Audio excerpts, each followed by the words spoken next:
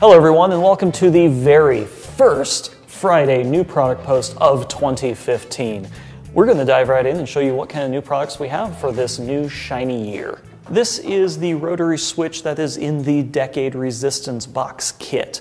This is a 10-position rotary switch that has this nice satisfying little click to it. And what better way to use this rotary switch than with a nice little breakout PCB. This is a very simple PCB that the rotary switch just kind of drops into like that, solder it on the back, and you have the 1 through 10 and the common for the rotary switch. Rotary switches are great for all sorts of things where you want to switch between 10 different things.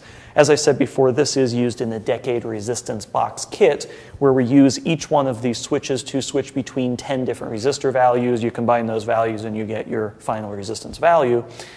So if you have something where you need to switch between 10 different values, attenuators for volume control is a good example. You'd only have 10 steps, of course, but there's a lot of different uses that you could use for this where you might not want to use, let's say, a traditional potentiometer, but you actually want 10 discrete positions on a switch.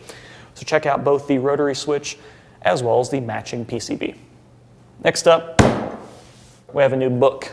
This book is the Encyclopedia of Electronic Components, Volume 2. We have Volume 1 already on the website that we've been selling for a little bit now. And Volume 1 kind of covers your more run-of-the-mill, more basic components like caps, resistors, diodes, things like that. This one covers some of the more advanced components, things like LEDs, LCDs, audio, thyristors, digital logic amplification, things like that. If we look at the table of contents, you can kind of see what some of the things are covered.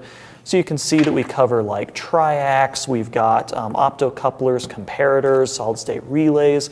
There's a lot more advanced components that maybe a lot of the beginners haven't even been introduced to. This book does a good job of introducing you into what this component is, what it does, what it's used for, and why you should care. For instance, like a solid-state relay, most people might not be familiar with them. They might be familiar with the traditional like electromechanical relay, and they might not know the benefits of a solid-state relay. So if you are a beginner and you maybe just don't know what parts are available out there, you can check out this book as well as Volume 1 and get an idea of what kind of parts will constitute a project so that when you go to do your next project, you have a better idea of what's out there that you can use. These are some of the new products that we have for this week. As always, be sure to check out the website at SparkFun.com for the rest of the new products that we have. And also be sure to check back all throughout 2015 for more great products, more great demos, and all the stuff that you know and love. See you then.